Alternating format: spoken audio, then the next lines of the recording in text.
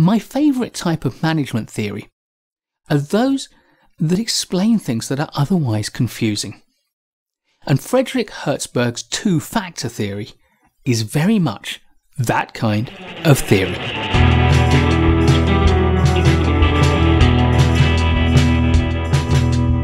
Have you ever noticed that some things that people seem to want a lot don't actually motivate them when they get them? Well, that's what Frederick Herzberg explained with his two-factor theory. He studied a whole range of things that ought to make people feel good at work, and he found that there are different things that either make us satisfied or not satisfied. And he found that motivation is not the opposite of demotivation. Rather, there are two separate scales. There are things that motivate us, and there are things that demotivate us. And that's the burden of his work.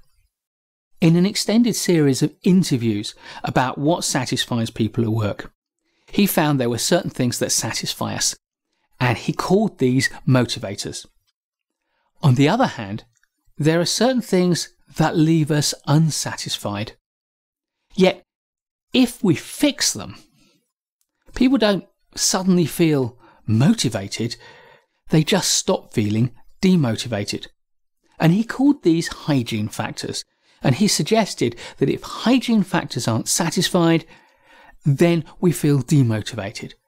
Satisfying those hygiene factors restores us back to a balanced, neutral position. On the other hand, once we're in that neutral position, if we get motivators, these make us feel enthusiastic and very positive about our workplace. So let's take a look at the motivators and the hygiene factors that Herzberg identified. Motivators tend to be intrinsic to our relationship to our work. It's about the work we do.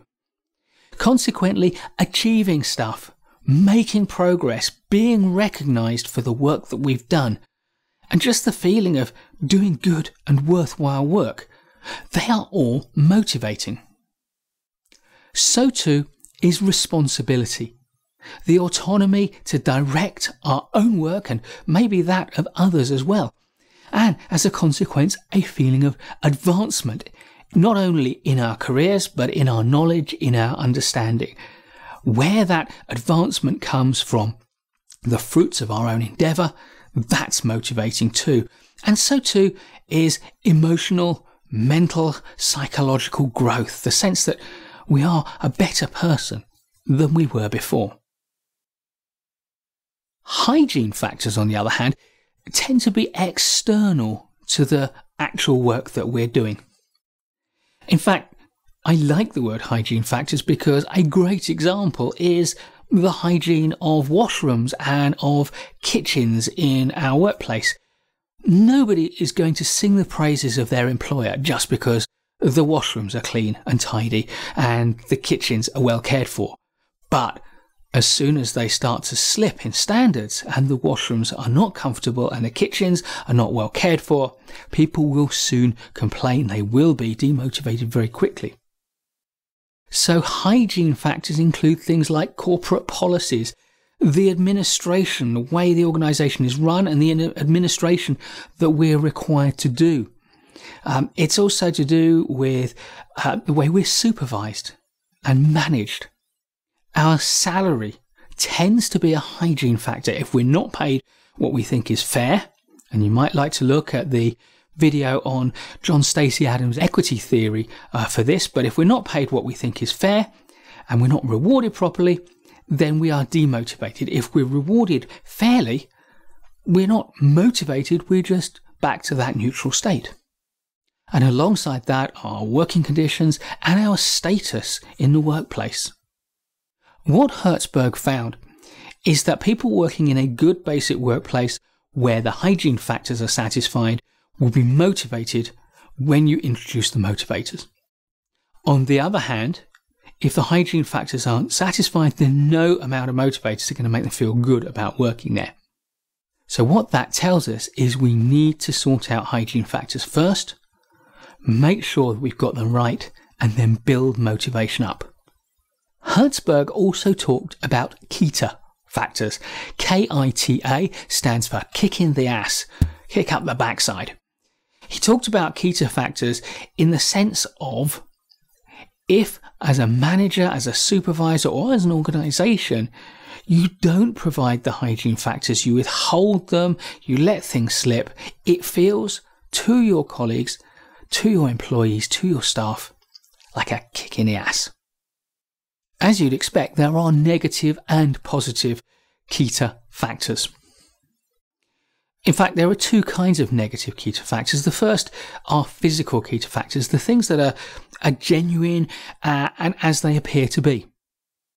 These are genuine, transparent interactions between the staff member who may or may not be feeling demotivated and their supervisor, boss, manager. Examples are critical feedback that makes us feel bad, requests to do work that we don't want to be doing, reprimands, or removal of resources that we need to do our job well. If your boss tells you that other people are getting an upgrade in their technology but you're not, that's a kick in the ass. There are also negative psychological KITA factors, and these are indirect. The communication is in some way manipulative or deceitful. You feel like you can't trust exactly what's being said or implied. Examples are game playing by your boss or other colleagues, or your workplace and the work requirements confronting you with dilemmas, ethical problems, concerns over what the right thing to do, especially where you're not properly supported. And of course, feeling you're being subjected to stress, undue pressure in the workplace where you can't cope and you're not given the resources to cope is a psychological kick in the ass. But there are positive KITA factors as well. Positive KITA factors are things that have the semblance of motivating you, but all they do is address specific hygiene factor problems.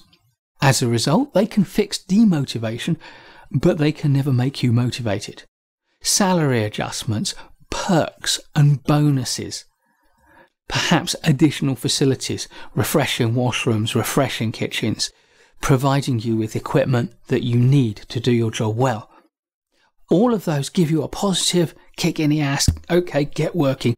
They'll never make you feel great, but they may stop you feeling bad about the workplace. So Herzberg said that feeling motivated and feeling demotivated are not opposites. They're extreme ends of two separate spectrums. The spectrum from feeling unmotivated to motivated, and the spectrum from feeling unmotivated to demotivated. If you understand that, you will understand why, despite the best efforts you give to motivating people, it won't make them feel good if the hygiene factors are not all in place. Please give us a thumbs up if you like this video. There's loads more great management courses content to come, so please subscribe to our channel and hit the bell so you don't miss any of it. I'll see you in the next video, and in the meantime, keep learning.